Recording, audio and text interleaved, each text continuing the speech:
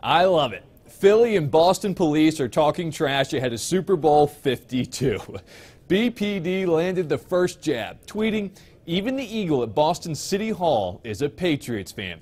But Philly police came out swinging, suggesting that the Eagle was suffering from Stockholm Syndrome, a feeling of trust toward one's captor, and recommended that they let that Eagle fly. Quite cleverly, BPD fires back with, "We tried, but we had nowhere to land.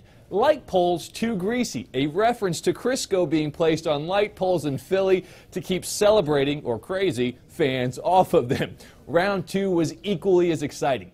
Philly tried to lull their opponent to sleep, suggesting they understand, before adding how hard it must be not to have a hometown team to root for. The message was accompanied by a map from Boston to New England. Foxborough, who saw that coming? Shaken and maybe unwisely, BPD tries to get back up off the map, attempting to claim New England and some of the Northeast as Pats Nation. Philly pulled no punches, asking if they were trying to co-opt the rings. The Giants got off the Pats. Shots fired there. Late in the fight, however, Boston had clearly had enough, tweeting this gif of Pretty Boy Tom examining his 5 Super Bowl rings.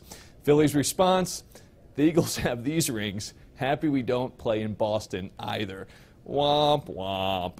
In a show of sportsmanship, BPD wrote, "Much respect to the Philly police. No matter Sunday's Super Bowl outcome, we're all on the same team here. Stay safe out there." Amen to that. Matt Yurus for WBZ News.